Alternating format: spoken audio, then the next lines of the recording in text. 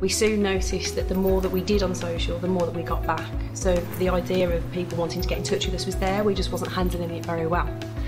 So we knew change was needed. We knew that we needed to focus a lot more on our customers and do a lot more for them using social media channels because they were starting to use it more and more. My name is Samantha Cox and I am the Digital Contacts Manager within the Customer Contact Centre here at National Express Coach. We noticed very quickly that what we needed to do was to humanise digital contact, especially on social. One of the things we did was have a tailored training course from an external source of customer whisperers, and they were all about emotional connections with text and customers.